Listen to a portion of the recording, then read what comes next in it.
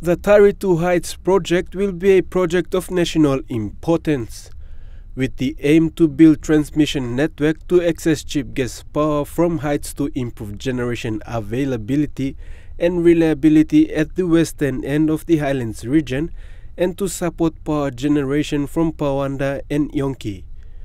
The project was originally approved 6 years ago based on transmission feasibility reports published in 2014.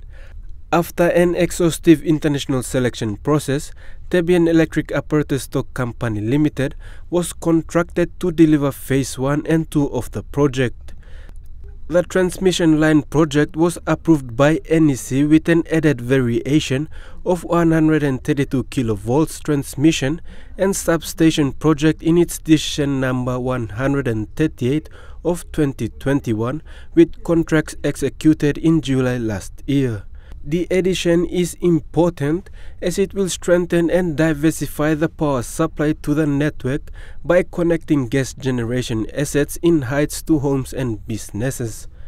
The 71 million Kina variation project is funded by Kumul Consolidated Holdings through a shareholder lending arrangements to PNG Power. The project is part of PNG Power's 15-year power development plan. Podivai National EMTV News.